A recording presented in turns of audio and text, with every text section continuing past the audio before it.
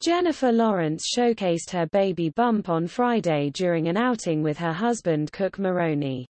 In new photos obtained by Fox News, the award-winning actress and her husband appeared to be very much in love as they stepped out for a casual lunch in New York City.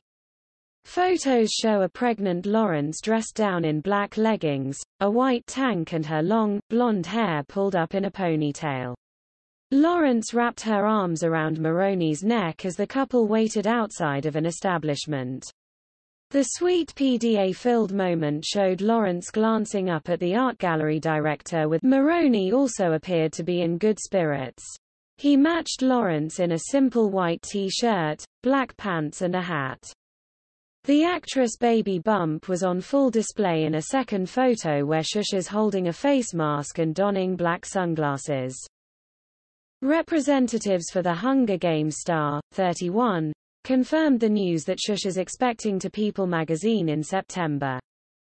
Lawrence and Maroney were first linked in 2018 before getting engaged in February 2019.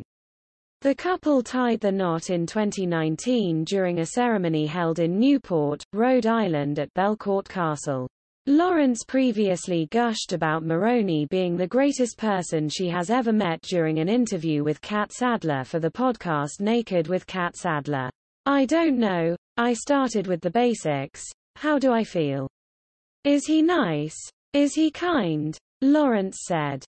"It's just, this is the one. I know that sounds really stupid but HES just, HES, you know. H is the greatest person I've ever met. So I feel very honored to become a Maroney," she added. Source also recently told People that Lawrence has wanted a family for a long time.